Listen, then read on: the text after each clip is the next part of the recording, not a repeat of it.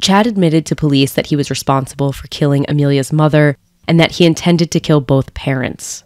But he also said that Amelia had put him up to the murder and that they planned the shooting together. Did you ever ask Chad to kill your parents? No. I might have said something like, I wish they would get out of my life. Oh, I can't stand them. Leave me alone. But I've never blatantly went up to him and said, hey, will you do this? Not one time. To save himself from the death penalty, Chad wound up taking a plea deal. He admitted to shooting Amelia's parents and was sentenced to life in prison.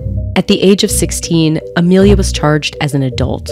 2 years later, in 2008, she was assigned public defender Donna Holden.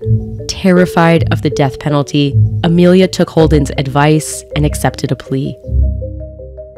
But here's the thing. As a minor at the time of the crime, Amelia was not legally eligible for the death penalty. Yet her attorney, Donna Holden, never told her this. I was so angry because I felt like I had been betrayed yet again. And I kept saying, I don't want to go to trial because I didn't do nothing wrong. I really wish I would have went to trial.